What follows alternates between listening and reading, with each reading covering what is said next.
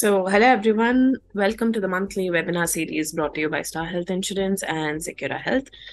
This is Dr. Dianna Henry Selvaraj, the clinical lead at Securra Health, and I'm thrilled to have you all here today as we delve into a topic that holds great significance in our current times. For today's webinar on caring for your lungs in the post-COVID era, we have super experienced doctors from Kauvery Hospital, Dr. Srinivas and Dr. Nithiyanandan. We are privileged to have esteemed experts in the field of respiratory health joining us today. The COVID-19 pandemic has left an indelible mark on our lives and has brought the importance of lung health to the forefront. As we move forward into the post-COVID era, it becomes crucial to focus on the well-being and resilience of our lungs. Throughout this webinar, our primary objectives are to raise awareness about the importance of lung health in the post-COVID era, provide practical guidance on caring for your lungs, and equip you with the necessary knowledge to protect and strengthen your respiratory system. Towards the end of the webinar, we will have a dedicated question and answer session. Your active participation is highly encouraged. Please feel free to submit your questions via the chat feature and our experts will address them. So,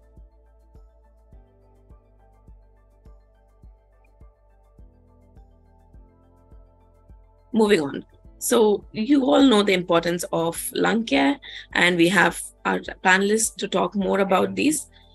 We have some trivia for you all to know.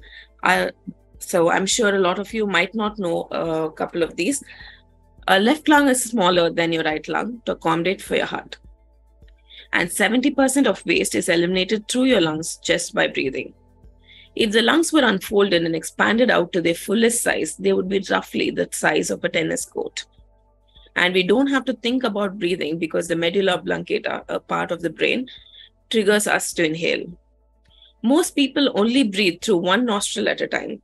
Some people notice that which nostril being used switches at sunrise and sunset. So moving on to our panelists of today. So we first have Dr. Srinivas Rajagopala with us, and he provides comprehensive care for advanced lung diseases and has 19 years of experience in pulmonology. And he's a student of JIPMER Chandigarh and Pondicherry, and he's also been in the Toronto hospital. There are some areas of expertise which includes advanced lung diseases, heart and lung transplant, interventional pulmonology, sleep medicine, and pulmonology rehabilitation. So that's Dr. Srinivas for you. We also have Dr. Nithiyanandan. So he is an expert in medical thoracoscopy and also bronchial thermoplasty and lung cancer management, in addition to a lot of other things.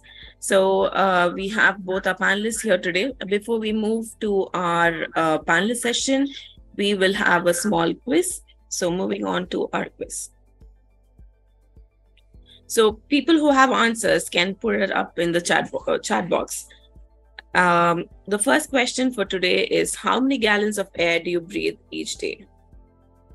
So anyone with answers, please feel free to put it up in the chat box.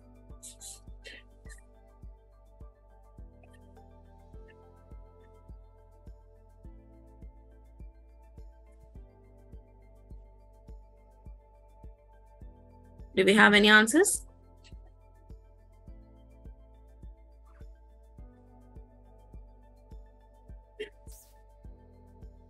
Okay, someone said between 2100 to 2900.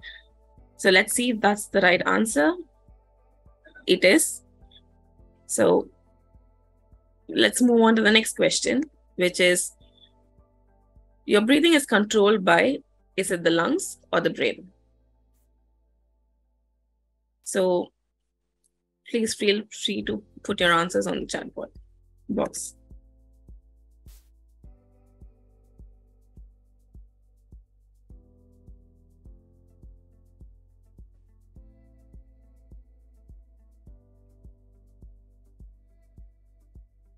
Okay, so the answer was brain. And the last is, do you get asthma and bronchitis in your airways or your lungs?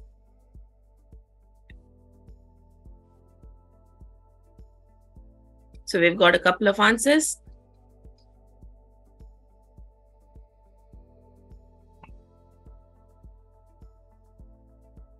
Okay. So we've got it right. It's the airways. Moving on to the panel discussion for today. How do we take care of our lungs, especially for individuals who have recovered from COVID-19? So I open the floor to Dr. Srinivas and Dr. Nithyanandan to take these questions.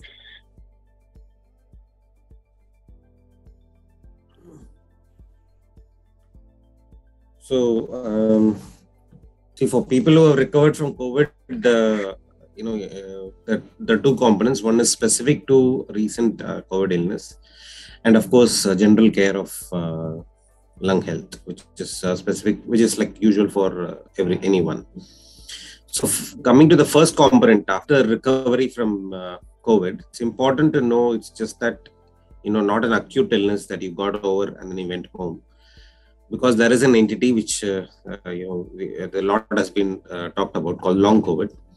Also, in other words, simplistically put, there are people after a devastating critical illness can have residual deficits, which cannot necessarily only be deficits in the lung, related to scars formation, but can also be overall health in terms of weight loss, anxiety, depression. So such a devastating critical illness can affect person in multiple ways. So it's important to know this: getting home after hospitalization or a prolonged hospitalization for a critical illness does not end the story. It's like rehabilitating them back to where they were before the illness started. So that is my specific take on the concept. So you have to then look at it holistically, whether how much of lung has been affected, is there any residual fibrosis, and that is at several time points. So which will essentially mean tests for lung function, which can be physiological tests or anatomical tests, not necessarily CT scans, but actual lung function. How much is it functioning? How much you're able to walk, and is it like relative to your baseline? Is that right, or is it improving, or does it need more help? And then structuring a rehabilitation program depending on what are the specific problems that are seen during. So after recovery, it's important to come back and then visit your pulmonologist to have a systematic evaluation for this. Nithya, you want to add anything? Yeah, basically, whom so recovered from COVID, patients could have suffered from a mild COVID or a severe COVID. Generally, mild COVID patients need not bother. Most of them will come back to their baseline activity within a couple of weeks. While severe COVID patients who went into ventilator and ICUs, they will take a longer time. And those are the people who tend to have this long COVID, much chances of having this long COVID. So they need to be a bit careful, and they need to keep track of how their lung function, how they're able to perform. They need to follow up with the physician, the pulmonologist, if they are not back to their baseline activity within the next couple of months or so. I'd like to add that overall the severity of the initial disease is fine, but also we see a lot of people who have persistent breathlessness, cough, even after like mild COVID, due to several causes. So a lot of them, they may not have initially even proven. They would have just assumed they had COVID because somebody in the family had COVID. They wouldn't have even swabbed themselves, and then they noticed for weeks together, after the recovery, they are not yet back to the baseline. They cannot climb 3 flights of stairs that they were easily doing before. They get tired with the day-to-day work, going to office. So these are pretty common complaints for which there are good solutions. So it's important that you can meet a person who's managing this. So, doctor, do we see these after effects only for those who had severe COVID, or also for those who had mild COVID? That's a question I think the general population has. No, even mild patients can have symptoms. So the symptoms might differ between those who had suffered from mild or severe. So mild patients, as I pointed out, may be having persistent cough, some amount of fatigability, and poor exercise tolerance, and their ability to concentrate, cognition, anxiety. Those things can be then even patients suffering from mild COVID. And it's like those things, anosmia and change in taste, not able to. So those things can be there even in patients who had suffered from mild COVID. So especially persistent cough and the feeling of fatigability, these things can be there. While the severe COVID patients, definitely they'll have, because of the lung extensive involvement, they will have more of dyspnea, breathing difficulty, that is much more perceived by patients who have severe. And obviously, severe patients also will have multi-organ involvement of heart and all those things. So all those things are much more common in patients who have severe. Sir may be able to add. Sure. So that's what we were trying to answer with the last question as well. So, so ultimately perception is very individualistic. So for an individual patient, extreme fatigability, even after like very mild COVID, unable to cope up with day-to-day activities, can happen after very mild COVID. They don't have to be on the ventilator for severe COVID for that to happen. So how they perceive that is absolutely like very variable. So overall, obviously patients who are very sick to begin with and who are on a lot of oxygen, who are on ventilator, we expect them to have significant residual deficits. So they definitely need follow-up. Whereas people who had mild, if they're not back to baseline by the end of 4 to 6 weeks after the acute event, they definitely need a review. Sure. That I think is a wake-up call for everyone who had COVID to take care of their lungs. So thank you, doctors. We'll move on to the next question, which is, what is exactly is long COVID? So we have been speaking about COVID and long COVID for a while. So what exactly is long COVID?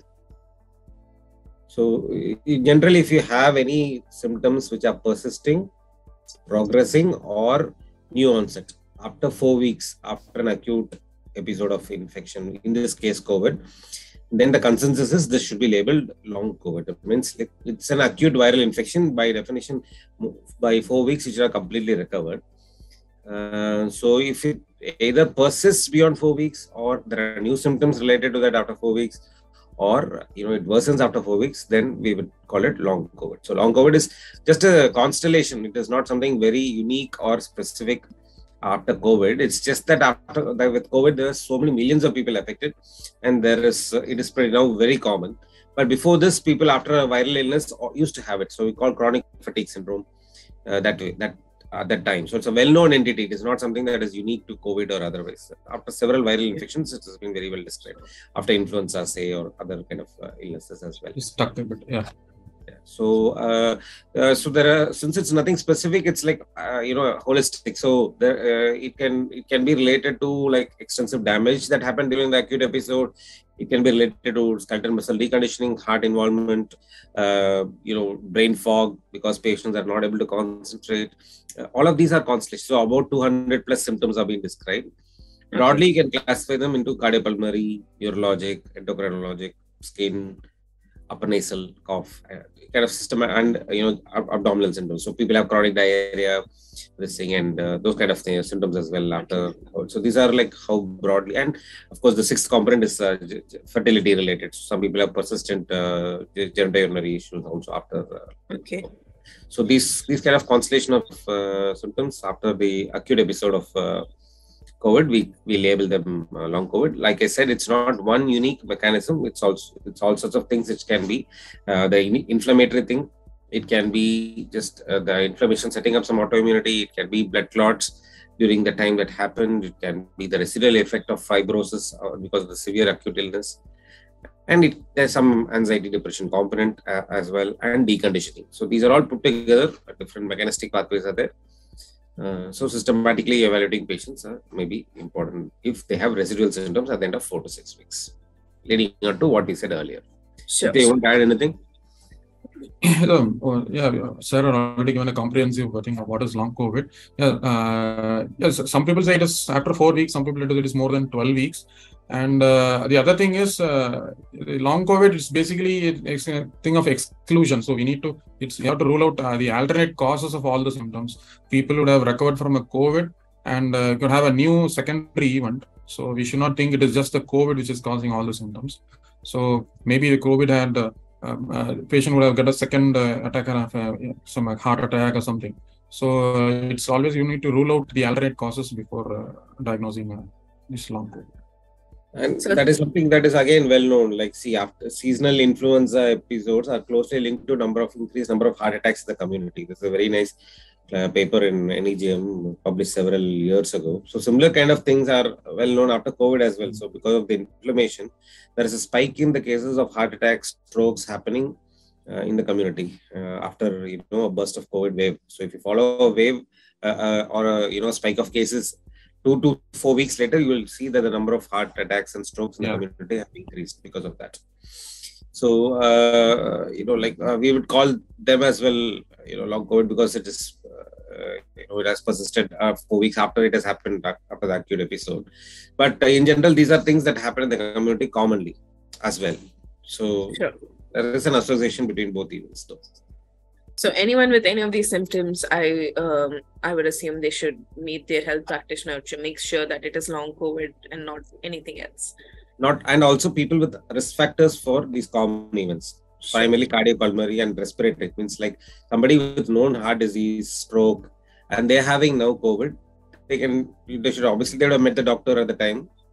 But in general, they can also request the doctor to opine about anything else needs to be changed about the modification till the acute event is passed, like, in terms of adjustment and those kind of things. And doctor, in your daily practice, how often do you see these long COVID cases? So overall, my take is roughly around 10 to 15% of patients after acute event will have significant long COVID, roughly. But it depends on the population perception. And those kind of things. Western population, the numbers are maybe slightly higher than what we feel. Partly maybe because our data is not less systematic compared to their, because our patients do not often come back to the same doctor. They may be going elsewhere also. So quite difficult to sometimes make a robust. Sure. Thank you for those answers, doctors. I think that was a very insightful, question and answer session. We'll move on to our next question. So what is the impact of smoking and drinking on the lungs, and how much is too much? So I think we've been going back and forth on smoking and drinking and the effects on overall health as well as respiratory health. So what is your take and what would you suggest? Nitya, you want to take this first? I would say not to drink even a single pint of alcohol or a single cigarette.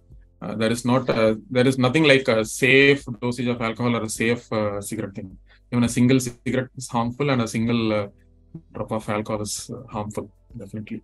So, you always say like people tend to associate smoking more with lungs. So the awareness of what does alcohol cause on the lungs is not much being spoken of, but definitely, obviously everyone knows what smoking does to the lung. You go to theaters, you display smoking kills, smoking causes cancer, all those things. But alcohol, they so much pushes on the liver and all this stuff. But definitely, smoking causes it's associated with a lot of lung diseases. As you all know, like COPD, worsens asthma, ILDs, and malignancies, and cancers, and all stuff. So I don't put a specific number on what number of cigarettes is safe for a lung. Definitely, I would not. For a general public, don't smoke. That's all. And for the alcohol, definitely, alcohol tends to lower the immunity in general of the patient. So definitely it predisposes to patients to get a lot of pneumonias, basically the predominant, and also tends to worsen. There's some certain substances which can worsen the asthmatics, and asthmatics. It can worsen the patient's immunity, leading to pneumonias, TB, and ARDS, and all those stuff. And obviously, by acting on the liver, obviously, by indirectly, it also affects. It has effects on the heart, but indirectly thereby affecting the lungs. And So basically smoking, is also not only active smoking, is also passive. So smoking, as opposed to alcohol, which basically affects you, smoking affects people in your vicinity as well. So that is one important thing to remember, and that is how, if you remember the ads displayed in the movie theaters, it's typically to discourage people, children in the family come to the father saying, "Boy, you smoking," because and that is factual, because when children who have growing lungs are exposed to cigarette smoke, it definitely reduces lung growth and development, leads to small lungs, and leads to chronic health issues when they become adults. The link may often not be visible at that time when they are adults, because how often when somebody comes to you, does our doctor ask, did your father smoke when you were around? Nobody asks that, right? So this is an important unrecognized link as well. So it's important to remember that there's active smoking and passive smoking, and both are equally bad. And the only cigarette that is safe is the one that is not smoked, either by you or next to you. So that is the thing. And the thing about smoking is that it has benign in the sense that non-neoplastic complications as well as cancer related. Smoking causes cancer is kind of now well recognized. In fact, before smoking became widely available, lung cancer used to be a reportable disease. Means you would, as a doctor, see 1 or 2 lung cancers in your entire life. It was such a rare thing. Corresponding to the increase in smoking with World War I, the incidence of lung cancer is now so much that on an average day, most pulmonologists would see 1 or 2 new lung cancers. So that is the amount of epidemic. Even in India, still 10% of the population to 12% are active smokers, and there is another 15% who are former or intermittent smokers. So about 25% of our population have some tobacco, oral or inhaled exposure. So that is something that we need to work on. The good thing is it is coming down. But it is probably even, like I said, 1 is too much, so we need to work on it. The other thing about alcohol is that it also worsens other medical illness. So it worsens diabetes, worsens sleep disorders, which are also linked to lung health. So that is also an important thing. So in general, there is no safe this thing. So 1 cigarette basically reduces your lifespan by 11 minutes. Is the usual kind of thing. So if you are happy taking 11 minutes out of your life, by all means, please go ahead and smoke, is what I would say. I would like to have one point. Recently, the people using e-cigarettes, so even that is not safe. Vape. So it's not like you switch to vaping or e-cigarettes to even that is even much harmful, equally harmful, if not more, compared to cigarettes to your lungs. Don't resort to electronic cigarettes to save. I think it's become more of a fashion statement now to vape. Not fashion, it's harmful, in fact. Harmful, correct. Yeah. And the effects of e-cigarettes it won't wait for decades, unlike cigarette effects. You have young people coming with irreversible loss of lung function. Sometimes waiting for transplant as well with e-cigarettes. So in India now, it's not a problem because it's banned in India. But there are a lot of case series in the US and Canada. In Canada during my time, there were people who were vaping who ended up on the transplant list. So it's a definite problem there. Right? And when smoking, and we're talking about smoke, there is no talk complete without the effect of air pollution. So and especially this is a problem in North India compared to South, but of course it's an Indian problem. 23 out of the 30 most polluted cities in the world are in India, and most of them are in the Gangetic Belt. And when Barack Obama came to India for a 3-day visit, there was a lot of hue and cry because his life expectancy reduced by 6 hours because he stayed 3 days in Delhi. Right. So this is but we have as a nation yet to wake up and put strong measures in place because it's something that requires systematic change and takes time. So this is something that we have to be aware of, especially people who have lung disease. Definitely they have to be aware of, watch for quality of air, avoid going out when air quality index is poor, and if possible go to a place where the air quality index is safer compared to where it is not. Doctors, as you rightly said, I think the awareness for smoking and cancer is quite significant. I'm sure people who go to theaters have the whole concept of Mukesh ingrained in their head. So Mukesh and oral cancer and smoking and everything is linked. But as both of you rightly said, I think it goes more than cancer, and I think people should be mindful of the other effects in their overall health as well. So doctors, I would like to ask another question leading to this. So what do you think is the effect of smoking and drinking on those who already have long COVID? Likely to be cumulative. So, so you already have one damage to your lung. So the question is I always tell there are two similarities, two organs in the body we don't use much. One is our brains and second is the lungs. So we hardly use 8 to 10% of our brain capacity and lung capacity at rest. We don't require because there's so much reserve that we don't use. So normally you breathe about 500 ml, but the reserve is close to 6 liters that you can use.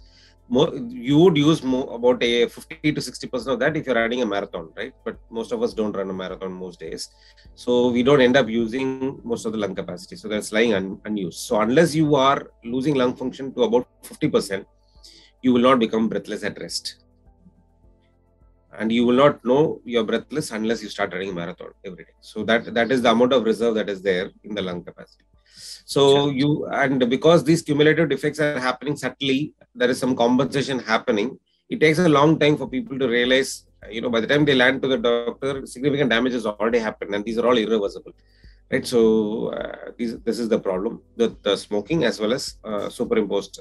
So when somebody has a long COVID related to structural abnormalities in the lung because of a severe episode of COVID, and they have fibrosis, adding another additional insult is likely to accelerate the loss of lung function, which will be permanent, leading to overall, irreversible loss of lung function and respiratory failure when lung capacity drops to less than 20%. Sure. Thank you, doctors, for that. Moving on to our next question. So, are there any specific exercises or breathing techniques that can improve lung capacity and strengthen our respiratory muscles? I think a lot of yogics have, made it very popular that yoga and exercise can actually improve lung function. But how true is this? And what are the exercises that you would recommend from your practice? Nithya, you should take this one. Yeah, I generally, when people ask, I generally give them two simple exercises. I tell them one is this deep breathing exercise, which I tell them, or you keep one is like, obviously, you can, one is you keep your one palm on your chest and other on your abdomen, basically, stomach, basically. And then you try to make the lower hand come up, basically, like you breathe with your stomach. That's basically deep breathing. So that is one thing. So you try to take deep breath with the lower hand coming up, so meaning the stomach breathing. That is one thing. The other thing is I asked them pursely breathing, like you blow a candle. I mean, I asked them to take a deep breath and then try to blow out a candle. You try to imitate like as if you're blowing a candle in a birthday. So those two are simple exercises without any devices. I just tell them. If anyone asked me like what exercises you do, so I tell them to use them. And machine, I generally don't advise them to use all those. Definitely there are devices available. That's incentive devices are available. So I generally don't advise them unless they have underlying structural lung diseases. Obviously, if they have structural lung diseases, so like COPD or bronchiectasis. So then there are specific devices which they can be used, and you can also advise specific lung rehabilitation breathing techniques, cyclical breathing techniques, and all those postural drainage and all those things. That depends on the underlying structural lungs. Sir, might be. Okay, no, this is a very loaded question. I often get asked about this. So I like to split what I think about this. Like one is about all this question in health. Yeah. So in people who don't have respiratory disease, when you do yoga or pranayama, will it improve lung capacity and strengthen respiratory muscles? Is the question. So there are two components to this. Will it improve lung capacity? Will it strengthen respiratory muscles? Because lungs per se won't work unless you have the muscles around it contracting to expand the lung, right? But lung capacity is determined genetically, just like your brain capacity. We can only change the number of connections that the neurons make. We cannot change the number of neurons itself, right? So similarly, the number of lung units are genetically determined, and the only thing else which determines it negatively is early childhood events. So if there's a lot of smoking, biomass fuel exposure, childhood necrotizing pneumonias, that will negatively affect the number of lung units. But there is no way to get the unit up. That is completely genetically determined. So your lung capacity is genetically determined, and of course modified by the environment around you. So it's important to positively affect it by removing any possible negative determinants of childhood lung health. So that is the one way to talk about lung. But of course, lungs per se will not, are not only determinants. The strength of respiratory muscles and how we train them can make them work more optimally. So that way, indirectly, of course, lung strength and lung health can be better. But lung capacity will simply not change just because you're doing yoga or otherwise. So that is the Sure.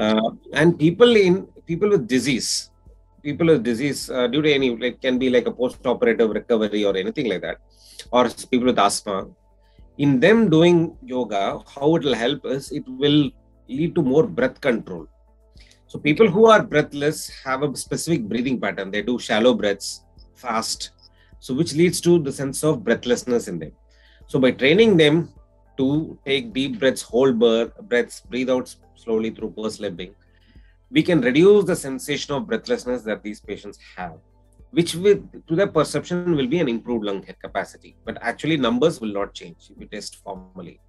But the sense of breathlessness will significantly change, which is what we are trying to do as doctors to improve their, breathlessness. And of course, some component of respiratory strength training also, but it's a minor component of addition. What is more important is, of course, all these kind of breath holding capacity and the strength training also, in addition, does help, but the addition is smaller compared to respiratory breath hold training in cardio, for example. Sure. I think a couple of members of our audience have posted questions on the chat. So we'll take those questions at the end of these panel questions. So anyone with any question can post it right now or whenever you want to ask them, and then we'll take it up at the end. So feel free to post them in the chat or in the Q&A box. So we'll move on to the next question.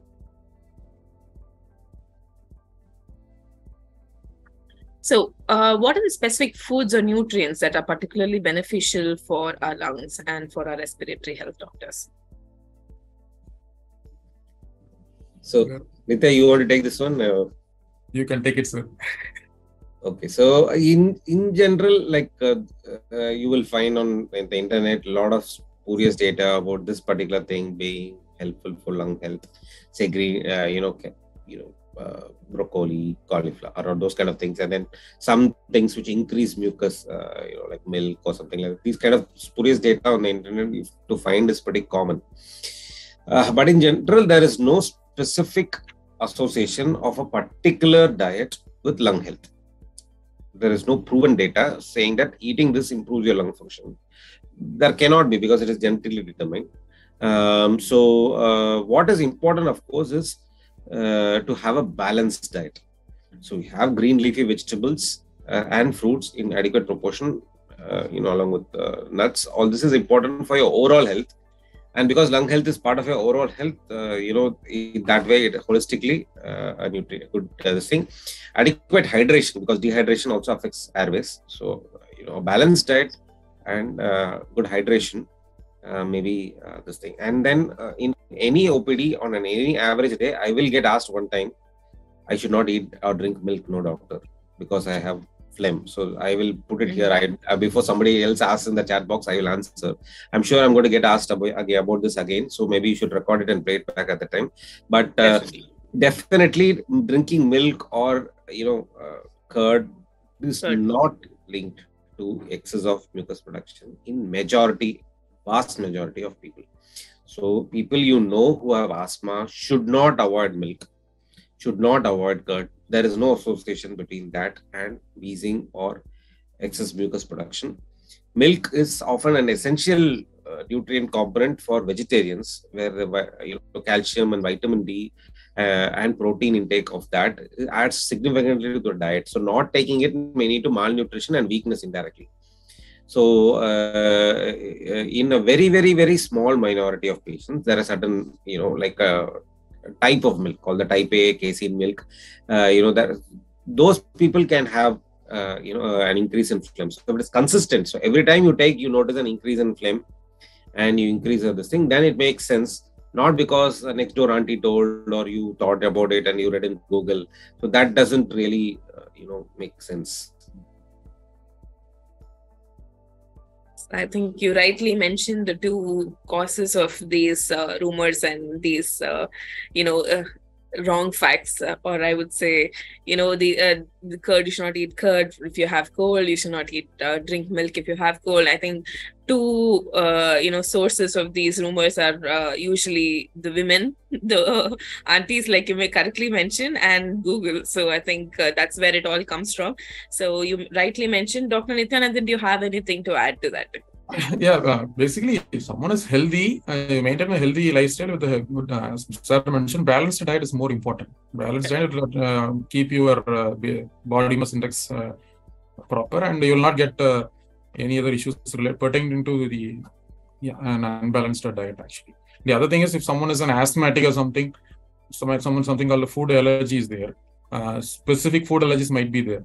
So people tend to ask, do I need to avoid certain foods to avoid getting asthma attacks or something? It's that if someone has an allergy to a particular food item specifically, then you can avoid that. Unless you don't presume you're allergic to certain substance, you'd avoid it. There is nothing like presumption of food allergy and avoiding it.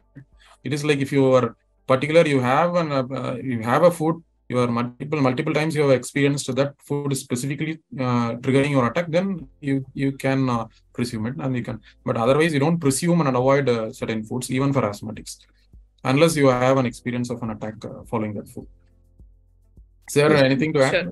Yeah, no. Specifically, I wanted to add that when he meant food allergy, he didn't mean curd and milk. Yeah, exactly. That's he meant very specific things like prawn, nuts, seafood, and he meant like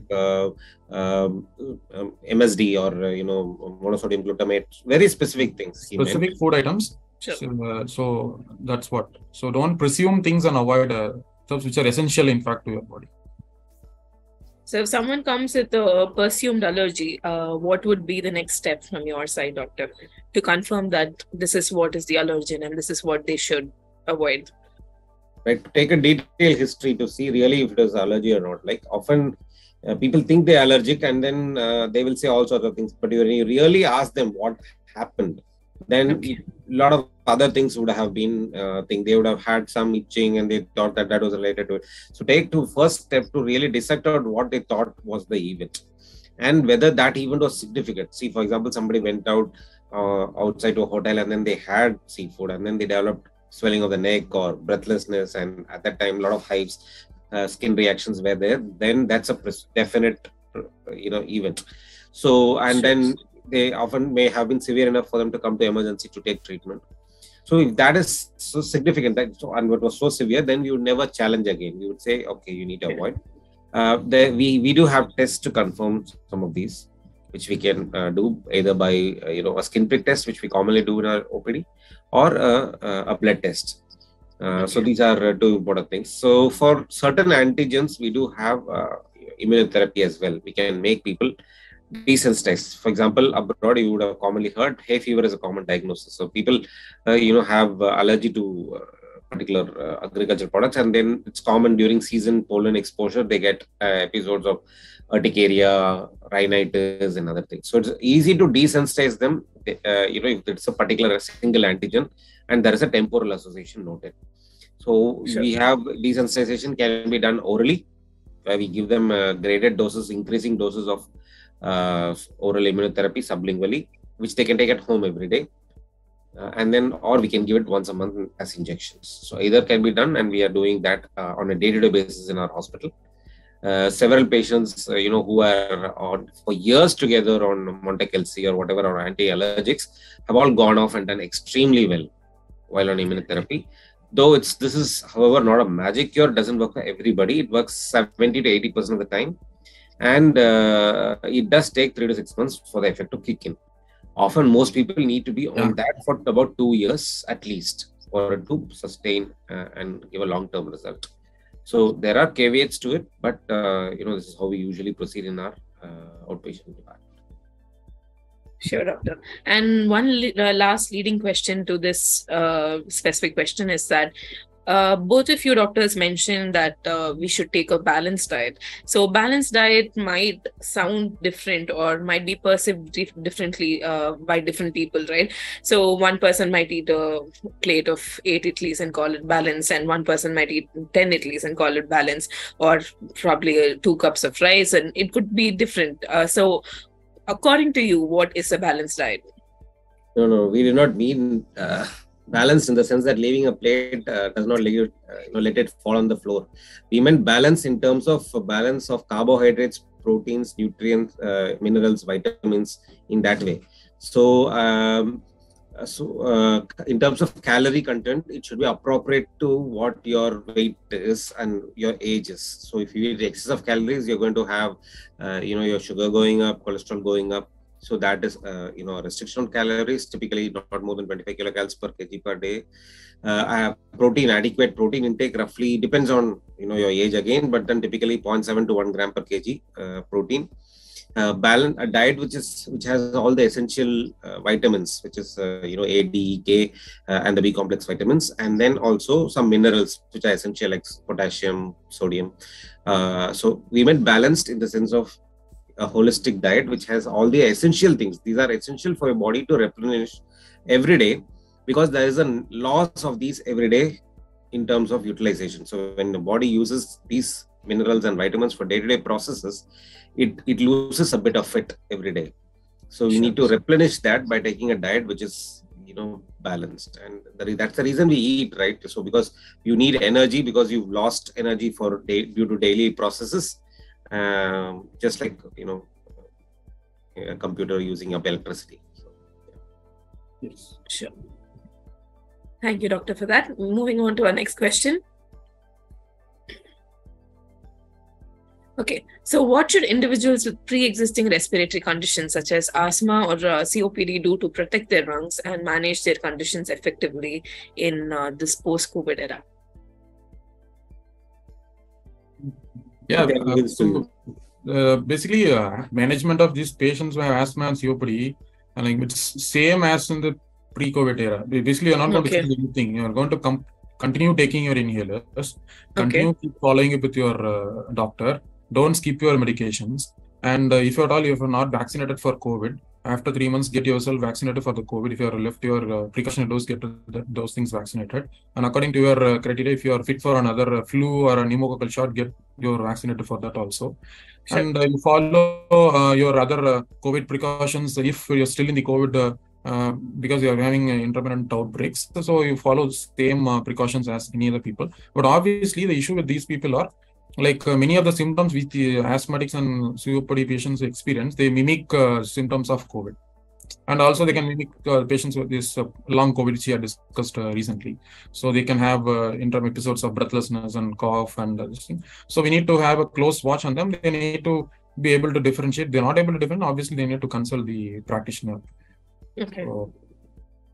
And doctor, you mentioned flu shots, right? So who is this flu shot for? Is it for all of us or? Yeah, it's for everyone, including healthy individuals. It's to be given for everyone every year. Yeah. But especially for asthmatic COPD, it's must. But it's for everyone. Every year it has to be taken. Right. So like what Dr. Nithya was saying, in addition, we have been and we are going to have episodes where the COVID numbers will go up. Yeah. Right? So there will be spike in cases with new variants coming up, and for the foreseeable future, that is what is likely to happen, just like how it has been happening with influenza. So with influenza, when there are minor changes in the genetics of the virus, there are years when the number of cases go up, and there are most years when the cases are low. If there is a new variant, completely new variant for which the population has no immunity, then you have a very bad year. Say, for example, in 2009, when we had a influenza variant, which we call H1N1 now, swine flu, emerged on the scene, the population did not have immunity. So there were literally lakhs of patients with influenza at that time. So this is just like COVID. So it's a common respiratory viral infections are several in the community. So of which COVID is now one, influenza is one. We also have respiratory syncytial virus, metapneumoviruses. And a whole lot of other viruses, rhinoviruses. So there are umpteen number of viruses going around in the community. From the population's perspective, if you are healthy, if you don't have pre-existing respiratory diseases, the chance of you having a bad viral pneumonia is very, very remote. But if you do have a comorbid condition like a comorbid cardiorespiratory disease, and for that I meant significant COPD, a well-controlled asthmatic would strictly not be at risk for any of these. Whereas a patient with poorly controlled asthma, severe asthma, significant COPD, like ongoing smoking, cardiorespiratory diseases, would be at risk for a bad outcome with any of these infections. So when you talk in terms of population, when you want to have a good you want to like vaccinate the at-risk population first. Think about what happened when we had very little vaccines and then you had COVID happening. The people who are targeted first were the people who are most likely to get it. Healthcare professional, people who are more than 65, people who had comorbid. These are the people who are vaccinated first, right? Not the general population. When these people are vaccinated and then you had vaccines to spread, then the general population was given. So same principle appears for every respiratory viral infection for which we have vaccination. For the rest, you just have to do what you're doing when you have a COVID wave. So what should we do? We should just, when there are numbers of respiratory viral infections are going up in the community, and how will you know that? You will know that if the next door person is coughing a lot, or if your family, your children are starting to cough after school. So this will mean a spurt in cases is going on at any point of time, typically after the rainy season or in the cold season, especially. So this is when you should be aware of these things. So if it does happen, then what we need to do is to, mask up at the time, do social distancing with people who are coughing, hand washing, make sure your vaccination is up to date, and self-isolate if you have problems. So these 5 things that we did during COVID are true for any respiratory viral infections. Sure. Thank you, Doctor. Moving on to the next question. I think we've got a lot of audience questions as well. So we'll move by quickly. Okay. So can a person with asthma engage in exercise? I think it is a common misconception that anyone with asthma, including children, should not be active in sports, should not be actively involved in any exercise. So is that true? No, a patient asthma can exercise, definitely. In fact, they should exercise. Unless it's the other way around, they should exercise. They should not stop exercising. They can involve in all sports activities as similar to any other individual. But the thing is, sometimes asthma can be, if the patient have well-controlled asthma, asthma is well-controlled with the medication or the inhalers prescribed by the pulmonologist, they can take the regular dose of inhalers and they go along with their usual activities. But certain precautions are that they should be aware of symptoms of asthma attacks. Sometimes during sports activity or exercise, they can have an asthma attack. So there's something called exercise-induced asthma or something. So if they are experiencing such attacks frequently, then they need to report to the physician and they may need to take the inhaler additionally, like 15-20 minutes before they are going to go for exercise. That is one precaution they can do. And the other thing is try to avoid exercising in like a dusty environments when it's so cold and humid too early in the morning in the winters, or avoid exercising in polluted weather, and try to always warm up, not to rush into exercise. And you ought to always stop whenever you feel breathless during exercise, and when you feel it's an attack, take the inhaler immediately. Keep your inhaler with you all the time. So there are certain precautions. Otherwise you can do exercise. Sure. And one question, doctors. For those like Dr. Srinivas had mentioned in one of the previous questions, so for those in areas like Delhi where the air quality is actually really low and they already have asthma, so what can they do to, prevent any exacerbation, or how should they protect themselves from making it worse? So in terms of exercise, or you mean in general? In general.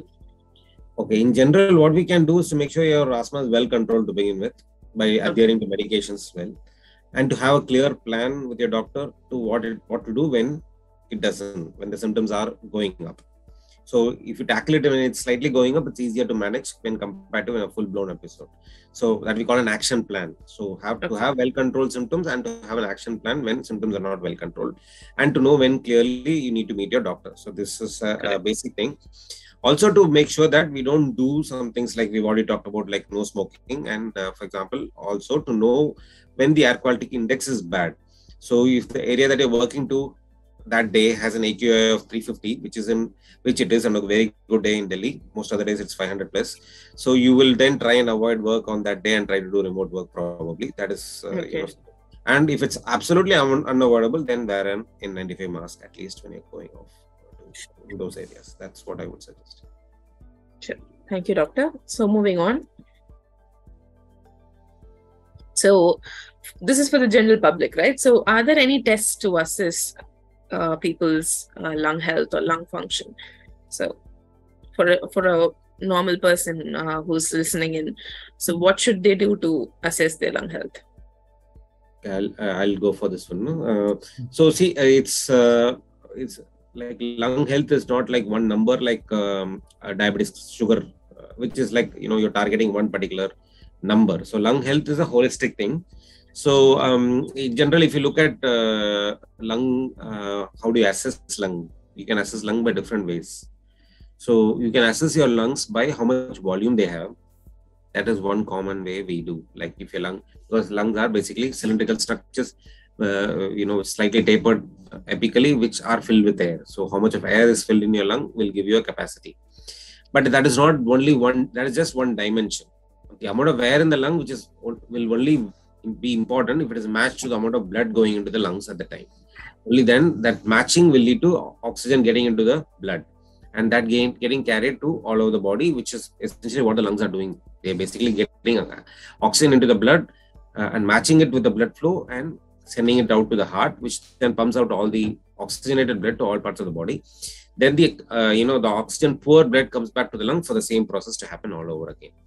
So this is what is happening in the lungs. So we can not only assess the amount of capacity in the lung, but also whether that is being matched to the amount of oxygen diffusion capacity of this particular lung, and whether that is, any matching is happening or mismatching is happening. Then we can of course assess the third component, which is how efficient are your respiratory muscles working. We can also assess this globally in terms of your skeletal, because activity these are all tests which can be done at rest. But what is important is we cannot, most diseases will not be evident when it's at rest. You need to stress the system to find out. Like, for example, when you have chest pain and then you go to a doctor, it is, unless it's happening at rest, if it's happening on and off intermittently, then your doctor will say, please go get a treadmill test done. That is because he's stressing your heart to see if, chest pain is happening or ECG changes are happening at the time. The same is true for lungs. So you could do a stress test, which in this case is called a cardiopulmonary exercise testing. So these are the ways in which you can do. Of course, certain specific diseases, for example, related to, like you said, you breathe because your brain tells you to breathe in the quiz question. So the neural control of breathing is also another component that can be tested. So many components have to be looked at when you're having a specific problem. Even, for example, low hemoglobin in the blood means not enough oxygen carrying capacity is there. Even that is essentially a blood test. And how much of oxygen is there in your blood is also an indirect effect of how much your lungs are working. So the choice of test would depend on how serious and severe your problems are. If it's very mild, then you don't need these tests where the lung is failing. You need tests to pick up very mild symptoms. Then you choose a more holistic or a test of vital capacity. But if your lungs are failing, then you would then check your oxygen capacity. So people often these days after COVID think they put on a pulse oximeter, numbers are 99, my lungs are good. Nothing can be further from the truth. Your numbers will be 99 till 30% of your lungs are working. Right? If your lung capacity falls less than 30%, then the numbers will start to fall. So saturation does not mean good lungs. You need to, look at measures of lung function. The simplest test that we usually, baseline test that we perform is called the spirometry, which basically means how much of capacity, air capacity you can move in and out of your lungs. So it's a test not only of your lungs, but also the respiratory muscles, which will move air in and out of the lung. So that is the basic test that we would do for most people to screen with, to see if you have any major lung issues. Along with this, we can do another test called diffusion lung capacity, which will basically mean how much of oxygen your lung is getting into the blood. So these are the two screening tests we will do. The third screening test is a holistic test. We make how much of, what distance can you move or walk about in 6 minutes at a level at your own speed. And does this associated, does this have any fall in oxygen levels, and how is your heart rate and blood pressure behaving? This we call a 6-minute walk test. So these are the 3 basic tests we would usually do to assess the lung function. Sure, doctor. Thank you. And I think a very common problem among the general public is snoring. So at what point should people actually come and visit their pulmonologist? Because there are light snorers, there are heavy snorers. So at what point should they be worried, and what point should they come for a test? Nithya, you want to take this one? Yeah. So basically the things to look at are whether they have a refreshing sleep. So one is patients who have early morning, they don't have a feeling of refreshness. The other thing, early morning headaches, and daytime sleepiness, feeling sleepy, simple activities when they're sitting idle in front of computer or traveling short distances, car travel, or those sleepiness. Basically, that's called habitual snorers, and excessive daytime sleepiness, early morning headaches, lack of feeling refreshing in the early morning. These are symptoms you say just immediately go and consult the thing. The other thing, people obviously you need not have all these symptoms in every patient who has this thing. That is the caveat of these things, because these are all typical symptoms, but typical symptoms may not be there in everyone. Some patients might just have concentrating, like they will just present with the complications related to this. They'll end up straight away with breathlessness, heart failure, and they'll just have shortness of breath. So those things mean that this is already an advanced stage. Also, they'll have some subtle symptoms, irritability, concentrating. So a lot of other symptoms can be there. So which obviously they need to consult. So just to clarify and add 2 lines. So all these points are, everybody should realize about snoring. So snoring is pretty common in the community. 50% of men will snore in the community, and not necessarily all of them, are abnormal. It can be simple snoring, especially among habitual snorers, which is typically 20 to 25% in the male population, slightly lesser in the women population. There is a strong link between weight and habitual snoring. So if your BMI is definitely more than 23, there is a strong link of that happening. On top of that, if your body is not able to compensate, and then you because of weight and other anatomical appearance of the upper airways, what we are worried about is called obstructive sleep apnea. That is, because of your weight, your upper airway is closing when you're going to sleep. That is what leads to problems, because your air is not flowing into your lungs and oxygen is not flowing into the lungs, and cyclically oxygen is falling, which wakes you from a deep sleep to a superficial sleep, and then that leads to restoration of oxygen, which again puts you back to sleep, which then starts the cycle all over again. So this we call obstructive sleep apnea. This is very common in the community. Again, 10% of the male population, again 4% of the female population has obstructive sleep apnea. Most people are not aware of this problem. If you ask people about diabetes and asthma, they will know, but they won't know about sleep apnea. But it's a very common problem in the community, especially as the weight of an average Indian increases. Typically, because as a poor country, but as a social demographics change, we find obesity as a common problem. So as this increases, this is going to be a bigger problem in the future. Like Dr. Nithiyanandan said, we'll only often diagnose this when people present with either excessive daytime sleepiness or a complication. Another important complication is hypertension. So if you are young, less than 40 years, and you have hypertension, it's very likely that is because of sleep apnea. 50% of them will have sleep apnea. So this is another situation. Another important situation is, like pulmonary hypertension. That is again, this is on the hypertension is on the left side, and pulmonary hypertension is the right side of the heart. Pressure going up in the right side of the heart. Both of which happens in sleep apnea. So it's important to be aware of this. And then if you have people, they are having excessive daytime sleepiness or unable to concentrate, that are very early symptoms, then that should be evaluated. Sure. That was really insightful. Thank you, doctor. So we'll move on to the audience questions because we're running out of time. Okay. So we've got a lot of questions from our audience. The first one is from Archana. So she's asking, after COVID, does it affect heart? I've got persistent coughing and mucus forming. So how to heal this? Yeah, COVID affects virtually every system in the body, and heart is one of the, well known. A lot of people have significant heart, either myocardial infarction. Heart attacks are linked to COVID, and of course, heart pumping, cardiomyopathy, is also well known, and I've had patients many after COVID. In several of these cases, this does recover, but in some it does not. Often they have dilated cardiomyopathy after COVID. So in some people it has been so bad that they were needed to have transplant afterwards. So the severity, of course, like in all, not all COVID is bad. Some COVID is mild, so some people will recover. Some, it's a link between not only the initial severity of infection, but also the inflammation that happen in your body. So COVID does affect the heart. So that is the answer to the first component. Second component is persistent cough and cold, especially after Omicron. A lot of it is upper airway related, not necessarily your lung. So it's important to see your doctor to see what component is affected, and test your lung capacity and see if it's related to sinus before. Not necessarily to go to the chemist and ask for some tablet for cough or cough syrup, but to really assess yourself. Sure. So the next question is from Jitendra Kashyap. So he's asking, his question is, I probably had mild COVID in 2020 and I have an urge for deep breathing quite frequently. My oxygen levels are quite okay, around 95%. Is there anything to worry? All right. I think the second part we've already answered. Oxygen capacity of 95, one Correct. is not normal. Second, oxygen capacity being normal does not rule out lung disease. So if you only had mild COVID, the chance of you had significant fibrosis in your lung is pretty small. But if you did have COVID and you still have symptoms, it's an indication for doing lung function testing, which we've already talked about.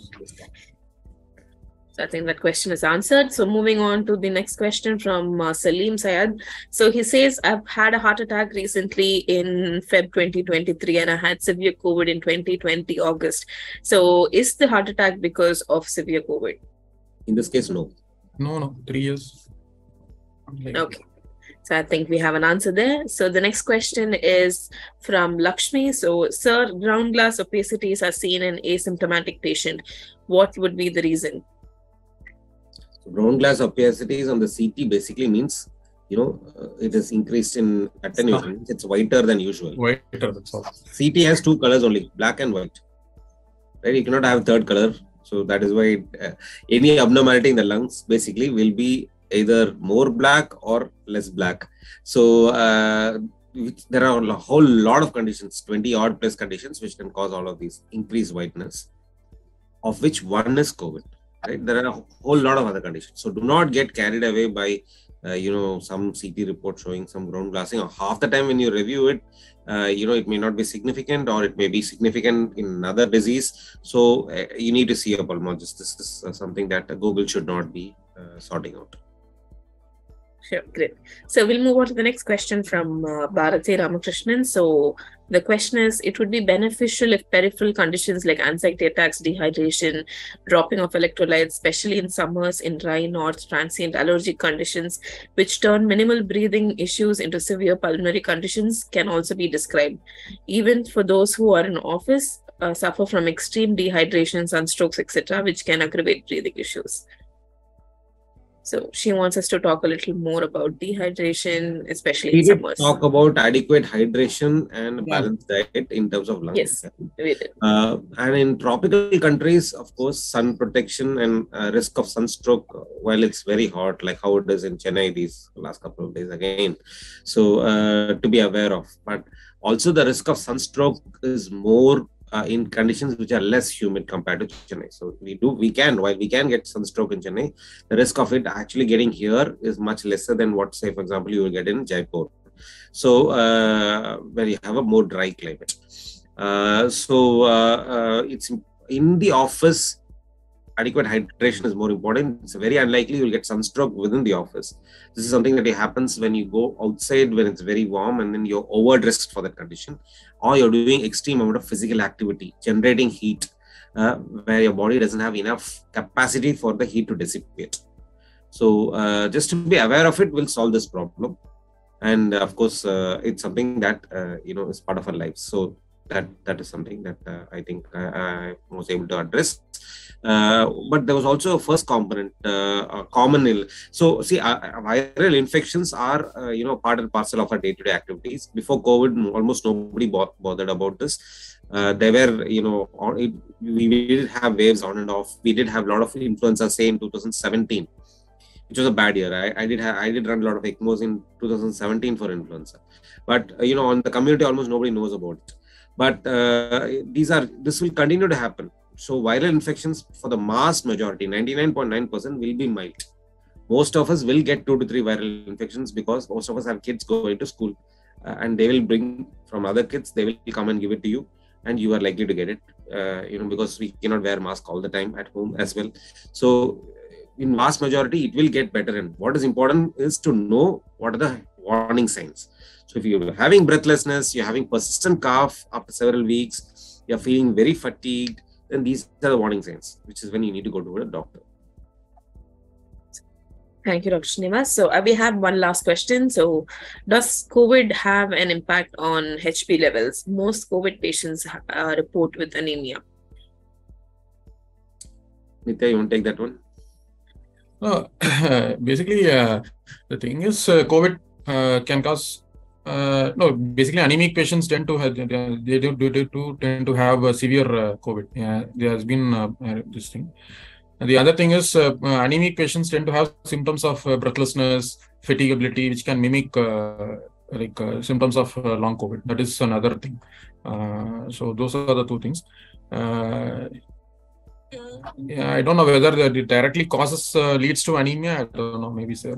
Not specifically COVID, but the observation is right in this instance. Yeah. When you have an acute severe illness of any sorts, it interferes with your body's ability to put iron into hemoglobin.